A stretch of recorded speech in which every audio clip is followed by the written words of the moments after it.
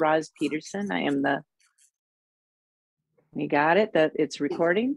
Yep. So I'm Roz Peterson. I'm the Public Policy Director for NAIOP, and I'm happy that you're able to join us for our update on the legislative session so far. They've been working fast and furious since they started meeting in January. And now everything's sort of coming to a close with large omnibus bills, and the budgets are getting defined, and we're learning more and more of what's in the bills. But as usual, what's in the House bill that passes there might be different than the Senate bill. In fact, it is different than the Senate bill. And also the governor has different priorities as well. But before we dive into that, I'm going to have Steph give us a quick update on what's happening with NAIOP and some of the activities coming up, so it doesn't get lost in the end. So Steph, if you want to take it away and give us an update on what's happening. Yeah, so next week we have a breakfast program. It'll be at Golden Valley Country Club like usual. It's on Wednesday the 10th. It's called Anatomy of a Capital Markets Deal. So Tom O'Brien will be moderating, and they're going to be talking about a couple different capital markets deals in industrial, multifamily, and office, 10 West End. They'll be talking about that one. So if you haven't already signed up, we'd love to see you there. Right now we have close to 100 people, so we should have more, 120, 130 by next week. So hope you can join us for that one. We sent out an email yesterday. You've probably seen emails before that as well, but it's right on the homepage if you want to get signed up. And then is it too soon to talk about June 6th? I know it's still being planned, but maybe something to save the date. Sure. Our public policy team is planning, the year-end event we've done a couple times. We're looking at June 6th, so it's a Tuesday next month. We're still finalizing the venue, so when we have those details ready, it'll be an afternoon event. We will send that out to everyone. So it'll just be a free event, social in the afternoon, probably like 4 to 6. But once we have the location determined, we'll get that info out. Thank you so much.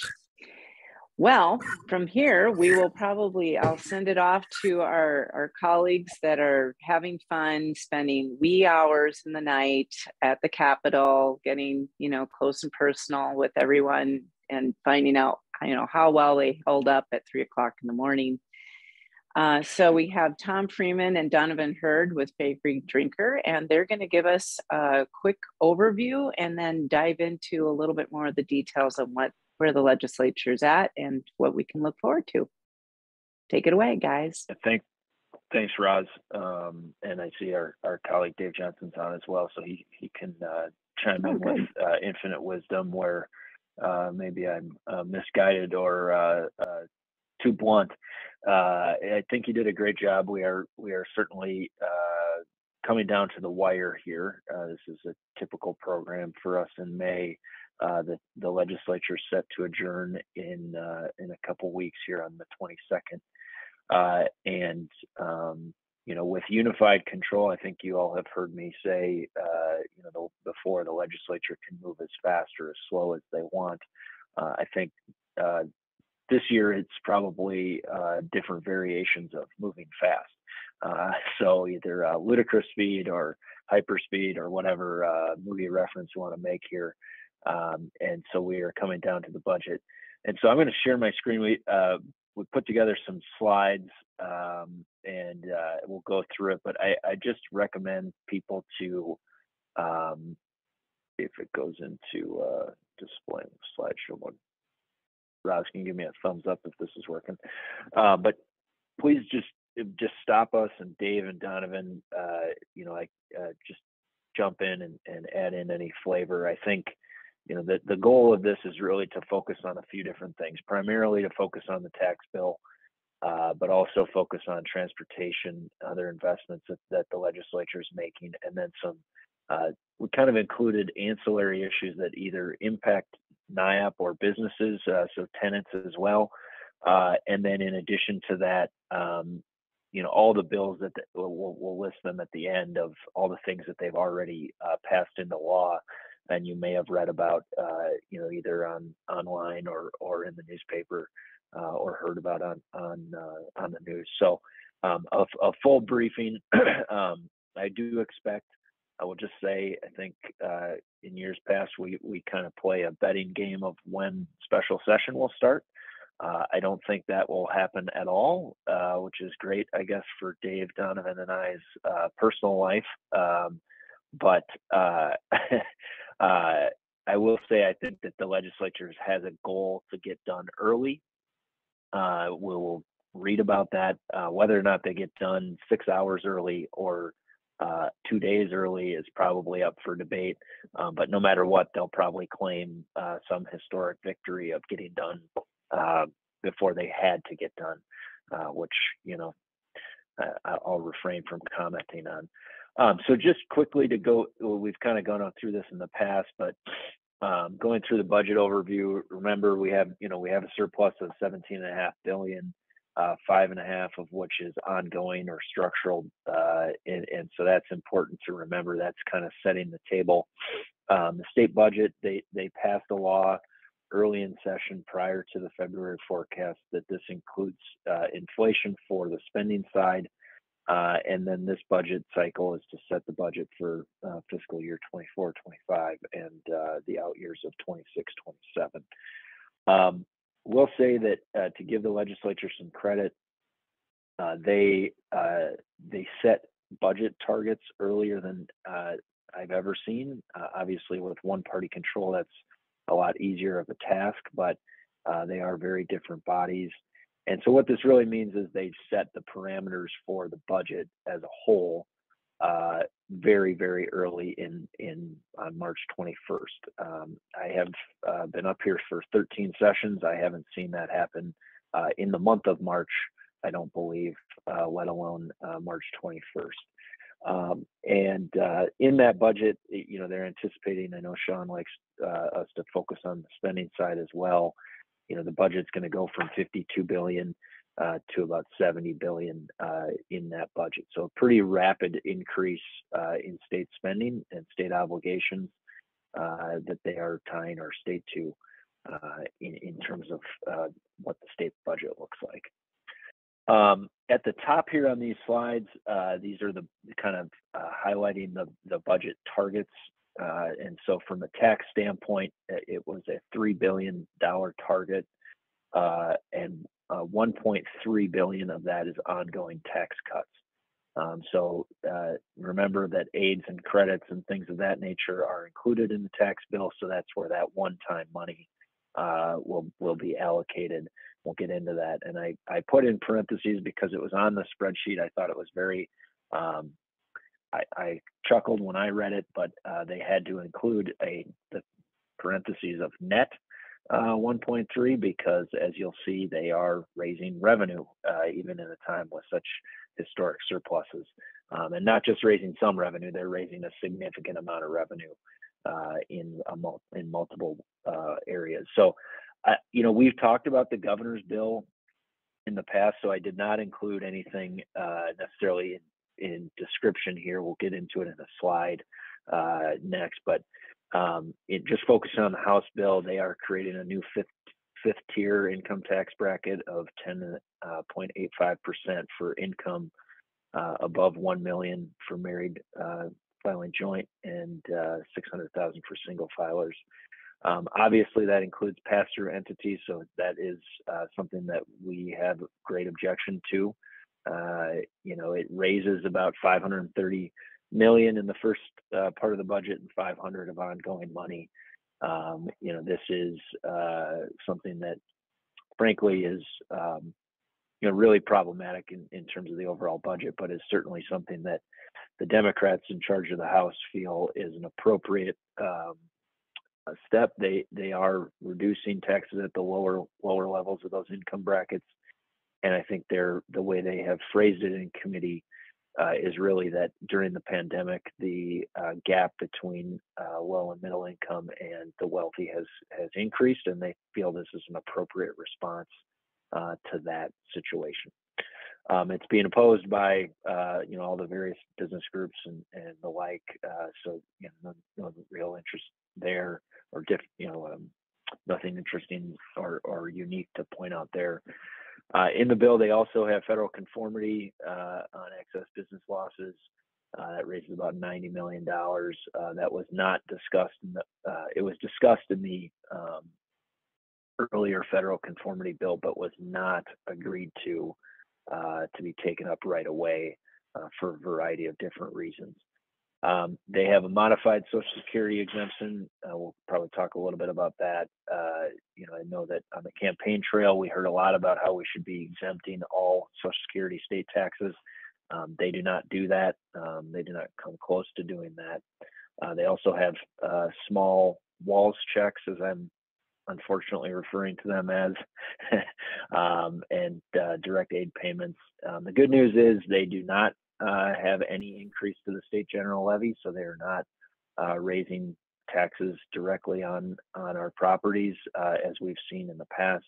This is quite surprising, I think, just based on the attention it has gotten. But I think it's a recognition of what's going on in the marketplace and understanding, you know, how difficult the office market is by some in the Democratic caucus. Also, unfortunately, they did not include the historic rehabilitation credit. You know, after years of wanting that to be included in the House bill. Some of that might be posturing, knowing that the Senate was going to include it and trying to get it into conference committee. And then lastly, I'll just point out overall the bill raises about $1 billion of ongoing money. That's not nothing. Obviously, that's why the spending side is continuing to grow. They're seeing the tails of what their spending priorities are, and so they feel they need to raise that amount of money. So switching over to the Senate, they increased the Social Security exemption. About 80% of people would be exempt, not fully exempting that, which is a major controversy for a 34-33 split, where 4 first-term members had made it a key priority and signed letters early in session that they wouldn't agree to a tax bill if it didn't do that. That quickly changed, clearly, and they passed that bill off the floor, and all of those members voted for it. There's no changes to the state general levy. It does restore the historic rehabilitation tax credit retroactive to July 1st.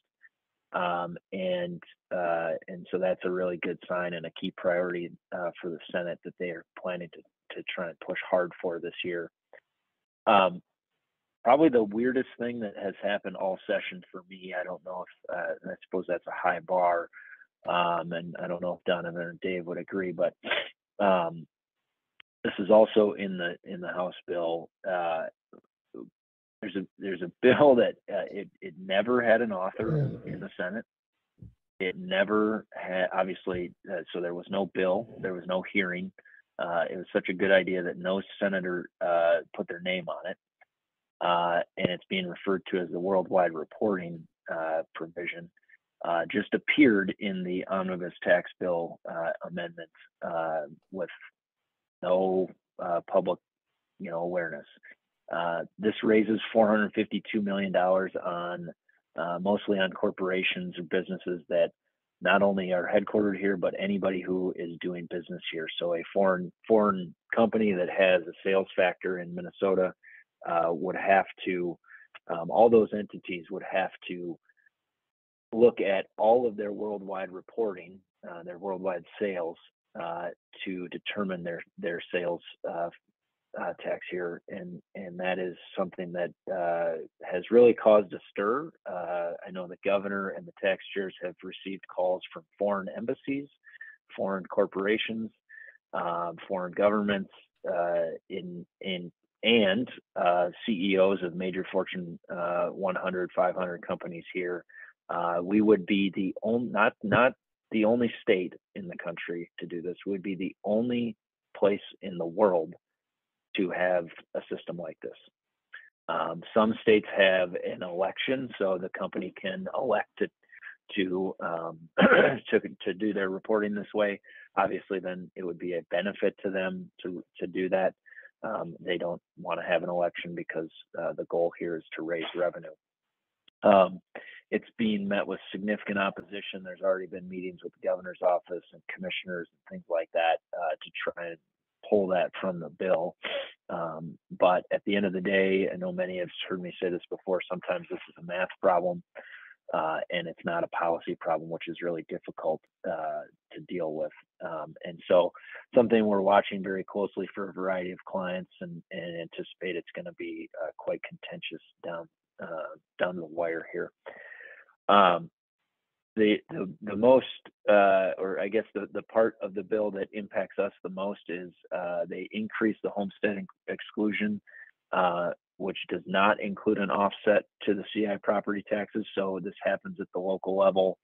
The homestead value goes up, and all other taxpayers would have a small increase. For CI property, that would be about a $25 million shift at the local level, spread across the country, or across the state, excuse me.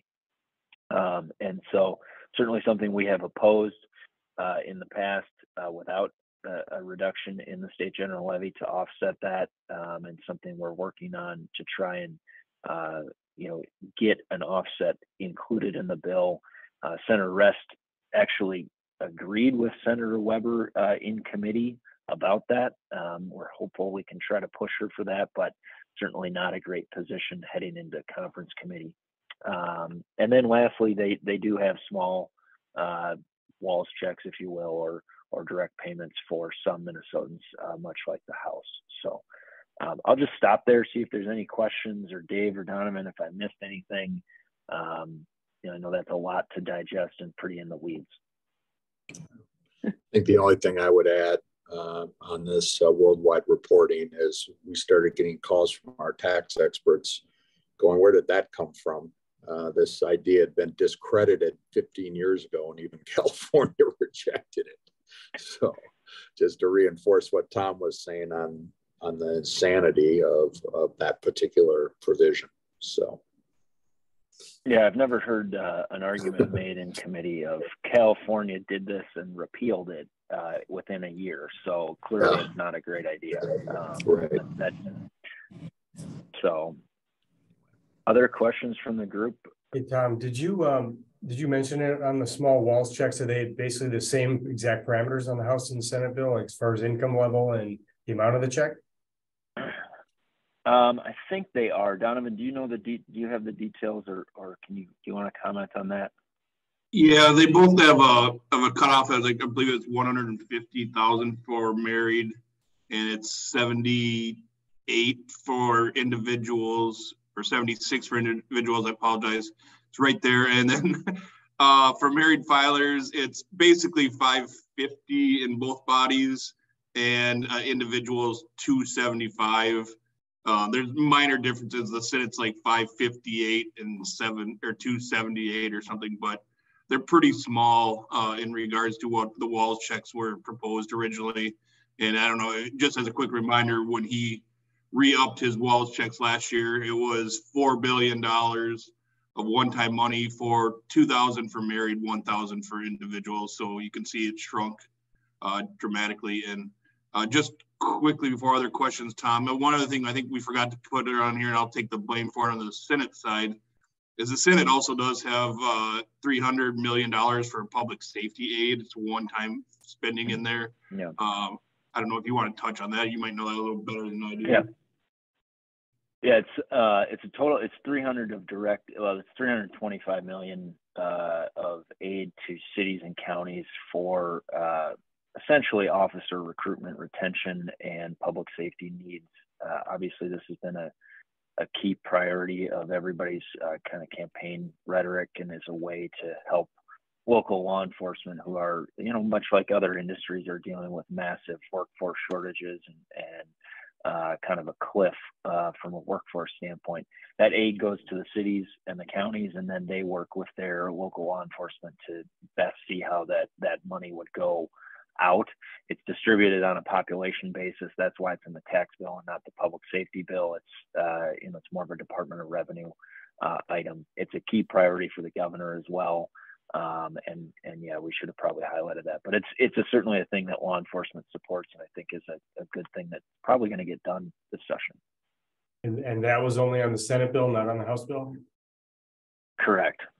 Yeah. And the governor has a position as well. And I should have said too at the start, the reason we didn't include the governor's provisions here is when he released his budget was not confined to the budget targets that they set out. So some of the spending that he's doing or positioning is kind of, I don't want to say irrelevant, but it is under different parameters. And so it's hard to kind of compare apples to apples in the budgeting process between the three. But just so we have it, I think we borrowed this from the chamber, Roz, this chart. And this kind of shows the different provisions in the Senate, the House, and the governor's bill in terms of where they prioritize their money. It has what their tax increases are, what their tax decreases are, and then you really see kind of where the tax increases are in the bottom half of the presentation here, right? So the fifth tier, here's how much it raises in the House in the first biennium, in the second biennium. Capital gains tax, remember, was in the governor's bill. And so that's that position, the worldwide reporting, what that raises, and then the federal conformity, which is in the out years. And I think that's important to just keep in mind based on, these are the items from a revenue raiser that are in play in conference committee. The unfortunate part is that they've clearly identified that they need to raise somewhere between 1.2 and $2 billion from a new revenue standpoint in order to not go into massive deficits right away. I still think they are going to go into a deficit right away. I think it's technically inevitable the way that they're budgeting. If I'm wrong, somebody can make me buy them a drink, but it just seems like they're, it seems like simple math to me, but I also understand if you are going to spend that way, you clearly have to raise revenue to do it under our Constitution of balancing the budget. The unfortunate part is that they think that that's necessary given the status of our state budget and the historic surplus. Hey, Tom, so I know Rod is going to. Sorry. Okay, go ahead, Mark. You said that the fifth tier includes pass-through entities as well, you said? Correct. And then Mark, does that take away the pass-through entity deduction that was kind of put into place? Is at the federal level, right? I think that's at the federal level, and we don't obviously touch that. So yeah, okay. I don't know how that would necessarily interact with each other, but yeah, they're increasing that.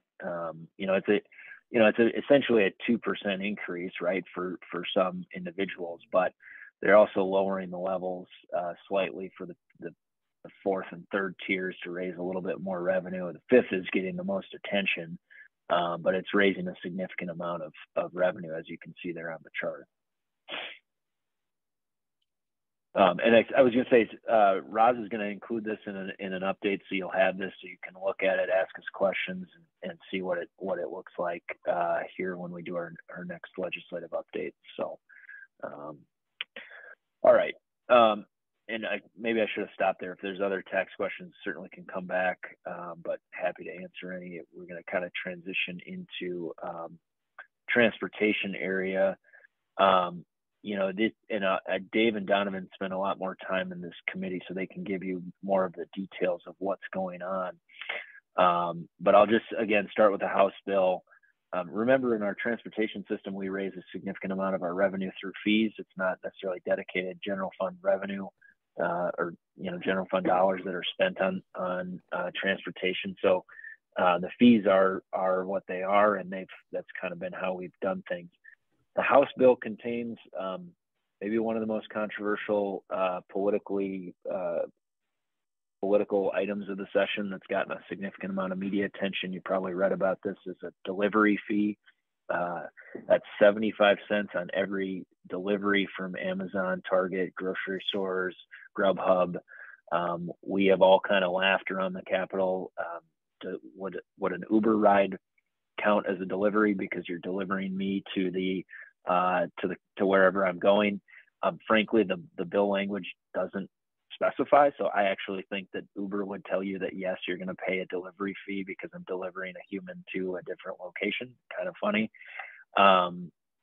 I can tell you most of these companies and most people involved, this is based off an idea in Colorado, and large corporations have been telling folks that it's basically impossible to administer for a variety of reasons. And so if they can't do it, I don't know how the small business that's trying to, I think of when I lived in Uptown after college, Zips Liquor was delivering your beer and whatever you ordered to you via bike or whatever. I don't know how they're going to administer a 75-cent fee and remit it. You know, it's kind of an interesting thing.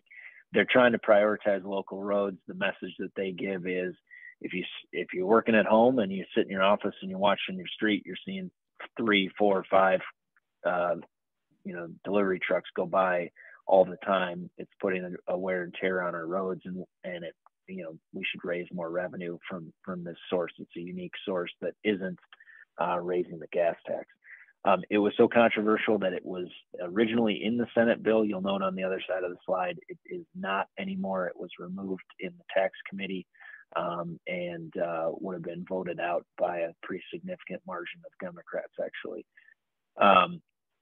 They have a Metro County sales tax of 0.75%, largely to go for transit.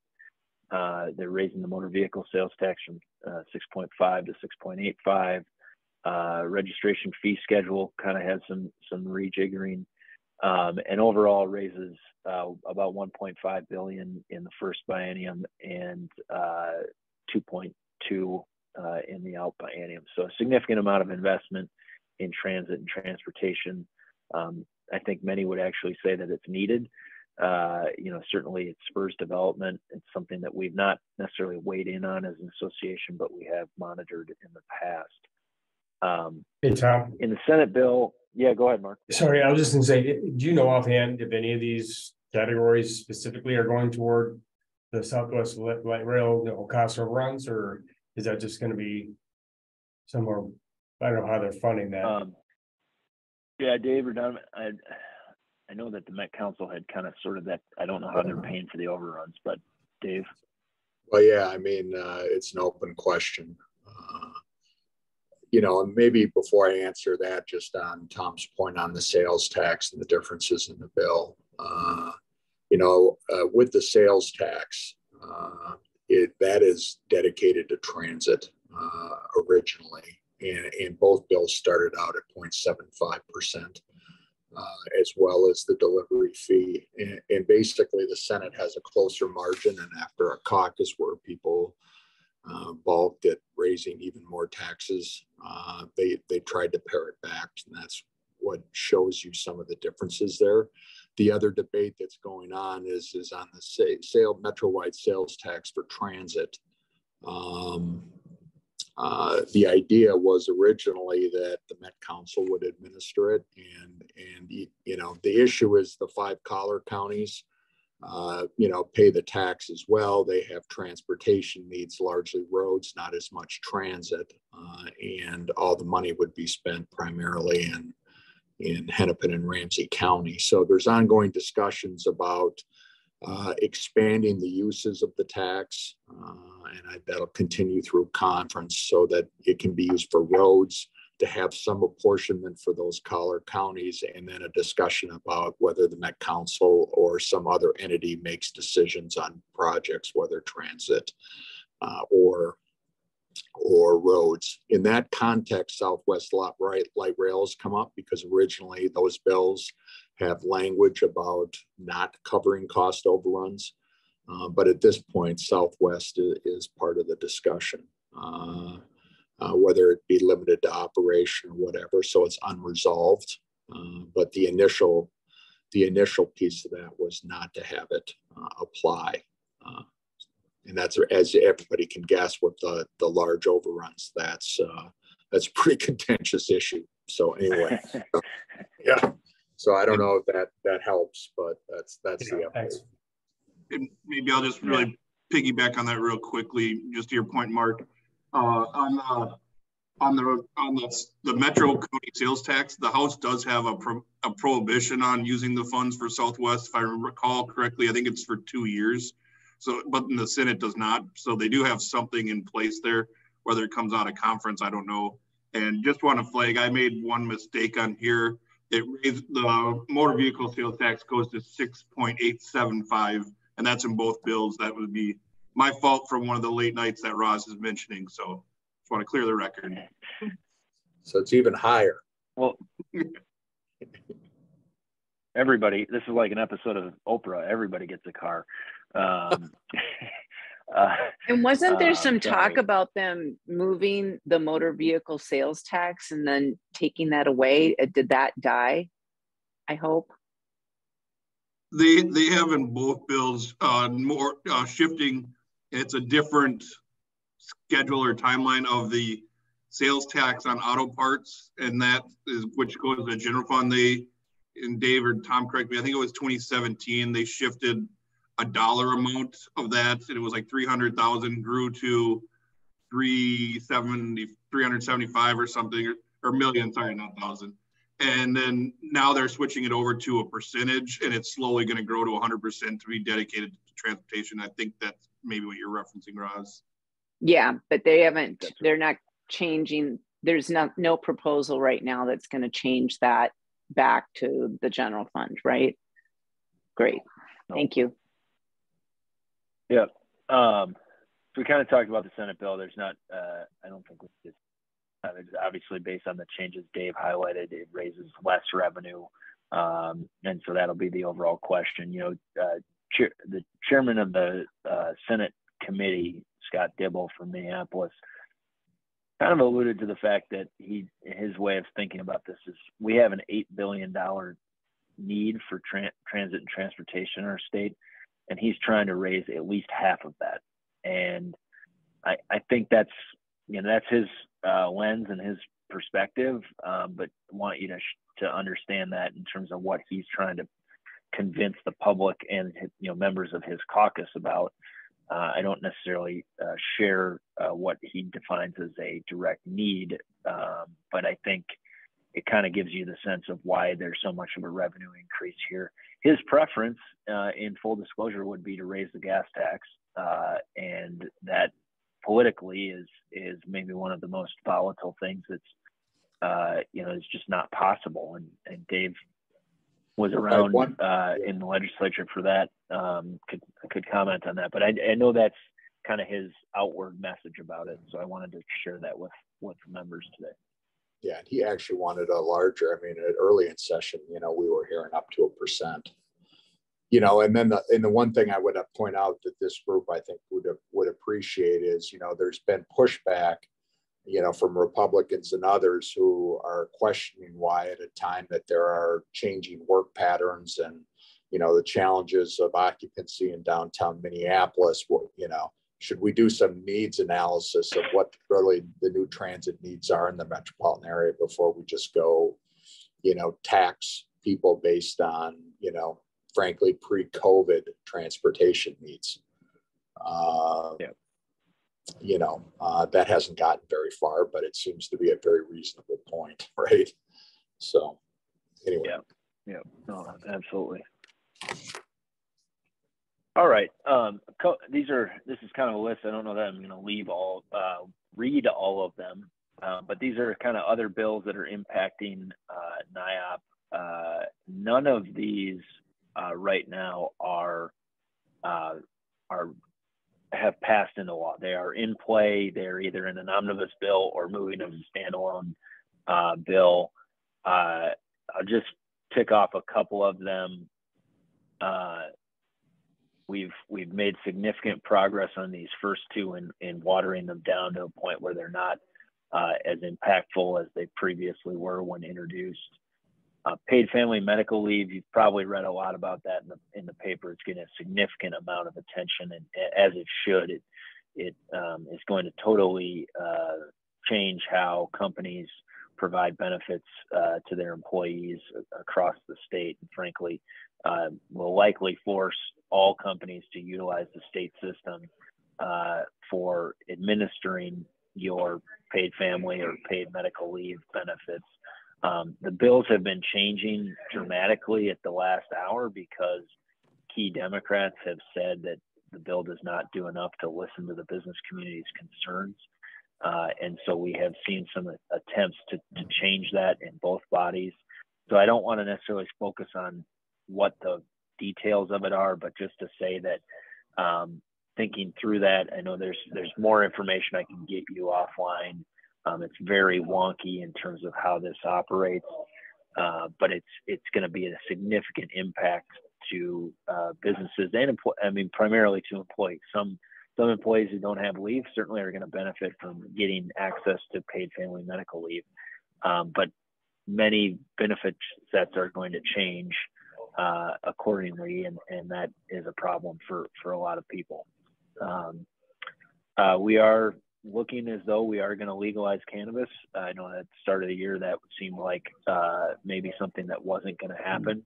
I will say that that's my pick. If I was a betting person for a bill that doesn't make it out of conference committee this year, though, there's significant differences in the House and the Senate bill.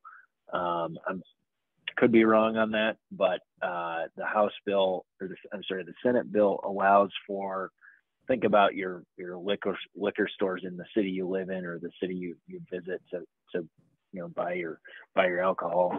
Those cities have licensing capabilities. They have the ability to cap the number of licenses that are authorized, et cetera, and they can levy a tax accordingly. The Senate for cannabis allows for a certain portion of the gross receipts tax to be sent to the cities and counties for different needs, whether it be public safety needs in response to this, compliance checks, regulatory needs, et cetera. The House does not have anything like that. They make individuals pay a $200 licensing fee to their local municipality, which don't really think that goes a long way to helping public safety or public official needs in response to legalization of cannabis. Another great news, we have successfully killed the street impact fee bill this year, which seems to be maybe Roz's claim to fame for the year that she's going to be super happy about. I think that is the 22nd year running of killing one of the worst ideas ever to come about at the Capitol. For some reason, it's like the zombie apocalypse. It just keeps coming back. And I don't know. I don't know if I'm going to retire before that bill goes away. I'm not sure. We'll see. So that's good. There's some other labor mandates. I just want to highlight this. There's in the omnibus housing bill, and there's been getting a lot of attention, I think, certainly in the commercial real estate industry as well, about how do we retrofit or change some office buildings into housing properties. It's been getting some media attention even this week. There's a metro area sales tax in the House bill that's directly dedicated for housing. And so that's not in the Senate bill. It's certainly a different idea. It's something that, it would prioritize, obviously, affordable housing or low-income housing over anything else, but it would be a massive investment into the development of housing. And so how that shakes out would be interesting to see. But obviously, we'd all be paying for it, much like we do for transportation or transit. So want to flag that for you. We'll keep you posted what happens there. Originally, the bill author had the idea that he wanted to increase the state general levy tax to pay for housing, which fortunately he quickly ran away from. So we've been talking with him about that privately, about how bad of an idea that is. But just as an FYI, I thought we should flag that. Lastly, oh yeah, go ahead, Mark. Did you on that, back to the paid family leave, medical leave? I mean, we got friends, and I'm sure everybody does, with smaller businesses. Are there any exclusions for smaller businesses? Because they're basically feeling they can't afford to stay, to be able to accommodate that and still stay in business, and have to deal with, having somebody else to hire in the meantime while that person's out and, fill their role. Is there any talk about small businesses being excluded? Yeah. And I think this is an interesting debate. Like, what is the definition of a small business, right? The House in the tax committee actually added an amendment, which, I would have expected this to happen in the Senate first and foremost, but added it in the House, that the individuals would still get the leave of employees of businesses that are 30 and fewer. But the business right now, the way that the program's set up is it's primarily a split, or it can't be more than a 50-50 split between employer and employee contributions for the program. Mm-hmm. The employer section of that payment for 30 and fewer is state covered now in the House bill. So there's no cost to the employer for 30 and fewer, which is obviously a large give, but everybody else who's in the program, your premiums are going to go up to pay for that coverage, right? And so it doesn't exempt them from having leave, but it exempts them from the financial burden of paying for that leave, which is a big step. Yeah. I will say part of this, part of the floor debate in the House was very interesting. The chief author was asked, do you have to be employed to take leave? Which you would think is a kind of a silly question, but the reality is, no, you do not have to be currently employed to pay leave, because the way it works is actually based on an accrual of the leave. So you could, let's say you were a seasonal employee, or you were somebody that, you know, kind of changes jobs on a frequent level. You paid into the system. You had met the requirements of being employed for the first however long they set that bar at.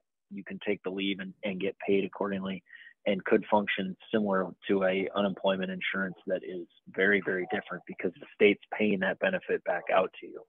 Kind of a similar kind of weird part of that in relation to the employee definition. So that's not necessarily the same in the Senate bill. There's a significant amount of differences, as Dave and I and Donovan have alluded to. The Senate being 34-33 split really empowers any member to make a change at the last minute, saying I'm demanding I need this to order for in order for me to vote for the bill. So we're still kind of waiting to see how that happens. It has not passed off the Senate floor yet, and that has been quite entertaining to watch what happens on the floor, because amendments have gone on that I don't think we would have, certainly would not go on in the House, where they have a larger gap in partisanship. One other quick question too. I was at a conference last week around data centers, and there was a woman from Xcel Energy who's been in a couple of conferences talking about the availability of power here is good comparatively to other states, and so they're trying to attract more businesses to put data centers of different sizes. However, they say that we're cutting edge as far as green energy amongst other states. But they said that, I asked about the cost of the power, because Chicago's power, Illinois and Chicago area is lower than ours, and that's mainly due to our regulations and our taxes. Do we have any pressure on taking down any of those costs of bringing power? Because I mean, you've got on one hand demand and capacity, on the other hand you've got costs that are at a disadvantage. Yeah, I think the answer to that question, Mark, is no. I don't think we're making energy more affordable in our legislative process here. And maybe that's a good transition to the next slide, actually, because we did pass being referred to as the 2040 bill. So we set clean energy standards by which businesses have to meet, or energy has to meet by 2040. If you'll remember, Xcel has come out publicly and said that their goal is 2050 to achieve basically carbon neutral or carbon free energy sources, and the legislature is basically demanding that happen 10 years earlier. They do have off ramps in there. There are different nuances to that, where things can be not carbon neutral or what have you, depending on the score of the energy. But that, to your point, Mark, is not going to make energy any cheaper in the short term, right? I know the MISO grid that we're all on has been stretched and been strained to the point that over the summer they were warning people of potential blackouts in the Midwest, which has not. I don't know of a time that that's happened in my lifetime. I'd be happy to learn of a different time in Minnesota where we've had that. And so I think we're going to see some more push and pull on that, and it's not in the best situation from a cost standpoint for ratepayers. Yeah, I definitely see that. I mean, as they all talk about demands for EVs and whatnot, and having to be able to supply the additional grid for that, it's going to be tough to be able to supply everything. She also said that transformers right now are almost a 5-year wait, and those are mostly coming from overseas. So there's a lot of bottlenecks to being able to provide additional growth for the MISO.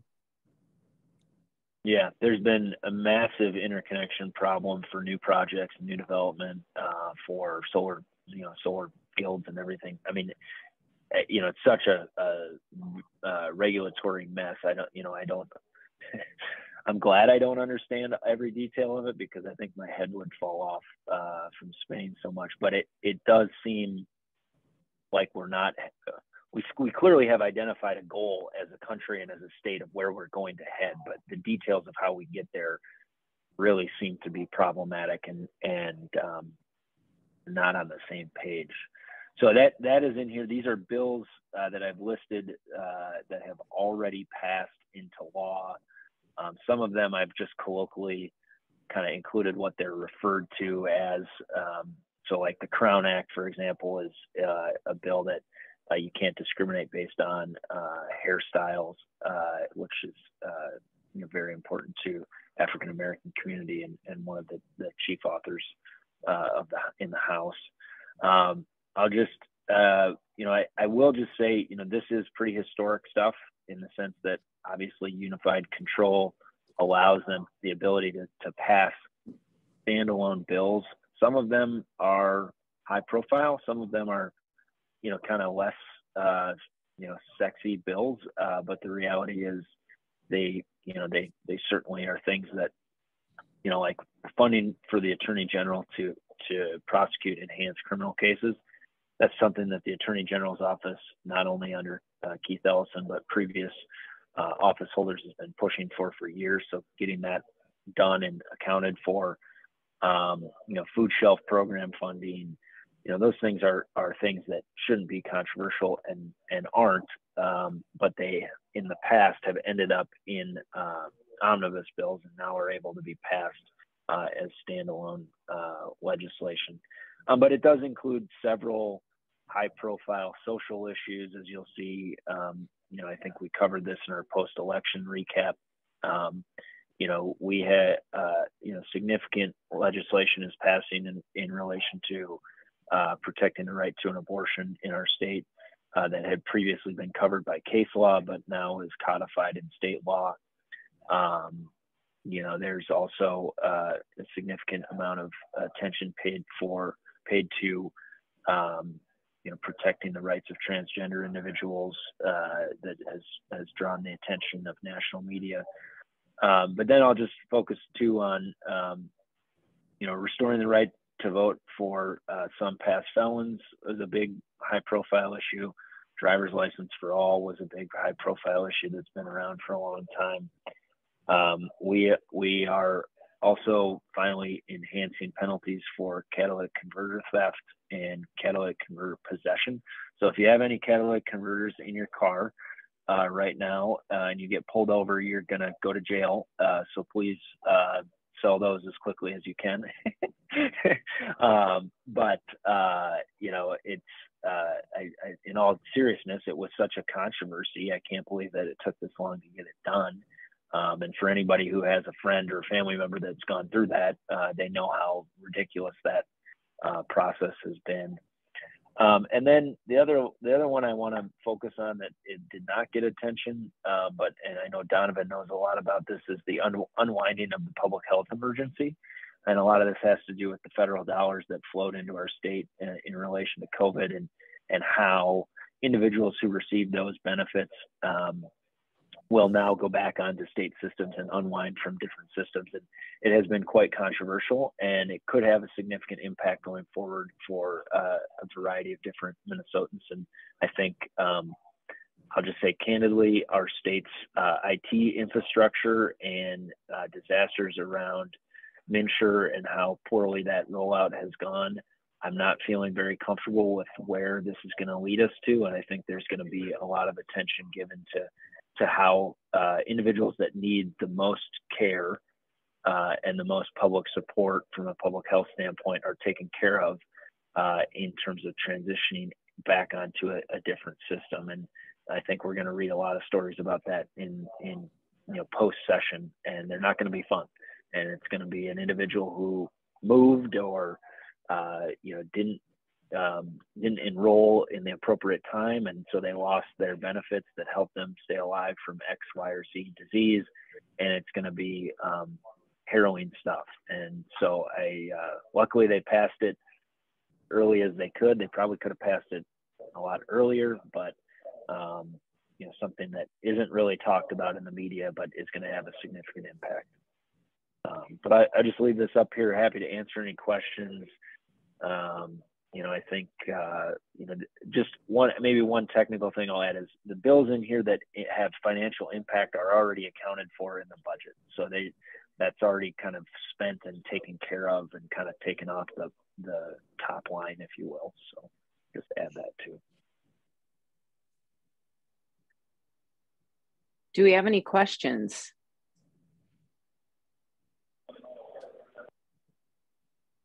There's a lot of stuff that's been happening, that's for sure. Now, Sean, your hand's up. Yeah, hey, taking turns on my own committee here. I just out of curiosity, there's been talk in DC about what the requirements for back to work is. Could you maybe share, like, our state workers, county workers, are they being forced to go back into the office, or do you guys know about that at all? Just out of curiosity. Well, there's no legislation impacting that issue. I can tell you that much. I know that it varies by state agency. I think it's safe to say the state is kind of operating in a similar fashion to many corporations, where predominantly people are working from home or having flexibility. I think certainly the governor's office and those that are external partners or what have you are not. But I think it's safe to say there's more people working from home or working remotely than you would think. And frankly, obviously, prior to COVID, that was never an option, right? State workers did not necessarily have that flexibility. So I don't know if that answers your question, Sean.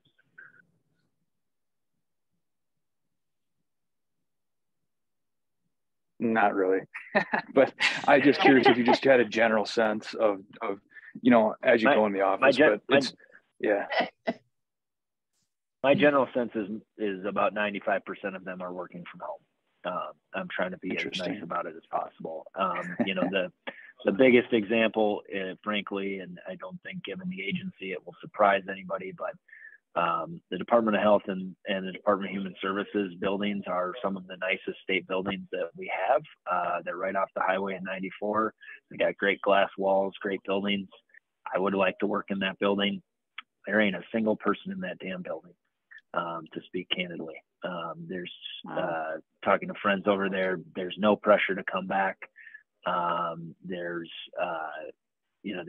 It's just a different era, and I think they can't.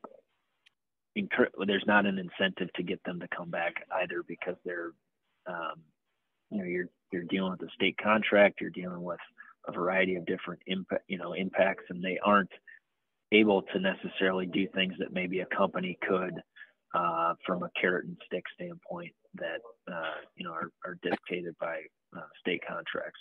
That helps, Sean. Is that more candid for you? Yeah. And I just think Donovan kind of mentioned this too, but it's like, or no, not Donovan, but Dave.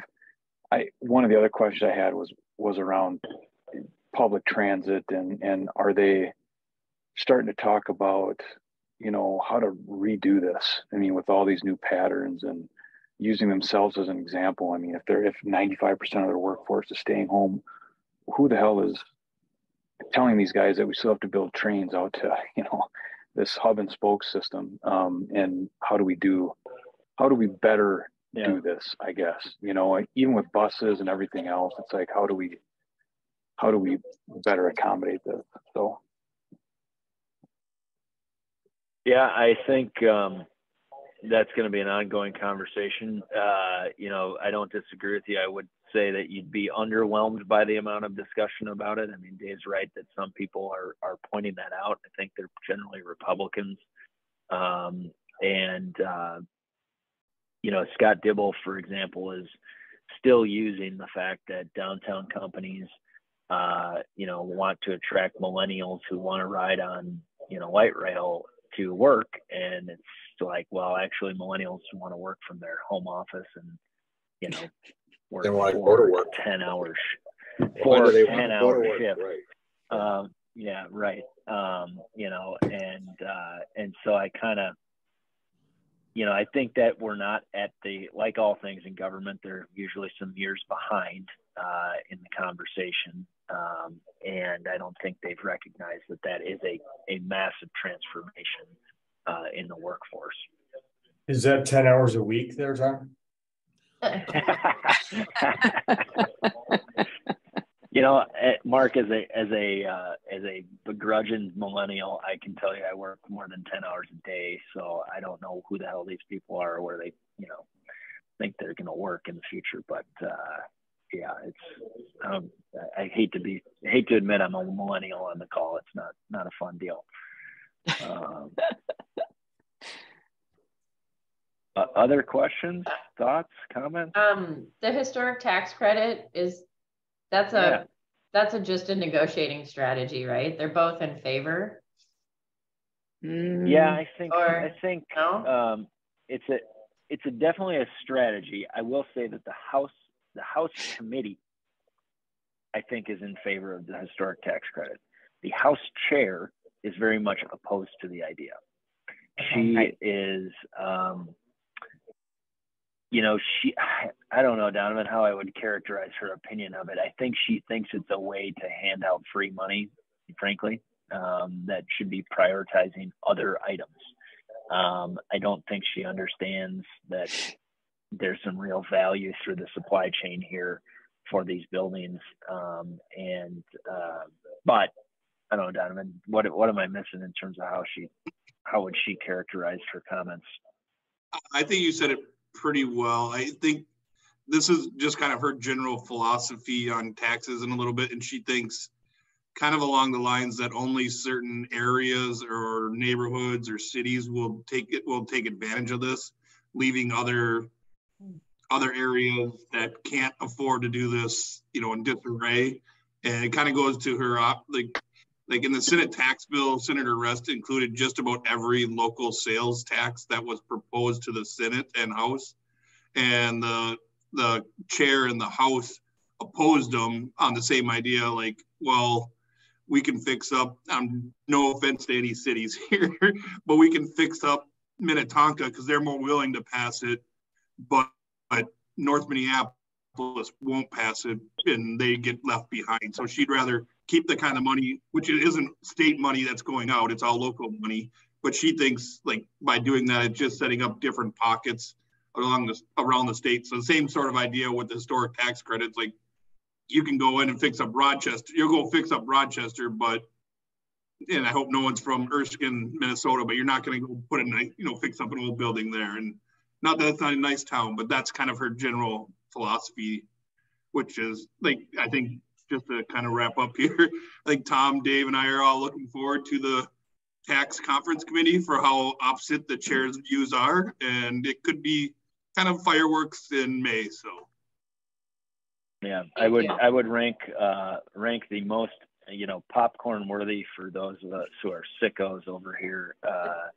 As taxes would be the number one committee to watch the two chairs basically passive aggressively fight with one another and tell each other how wrong they are about their version of tax policy. It's going to be, it's sad that I think that's entertaining, actually. Probably a comment on us than it is about them.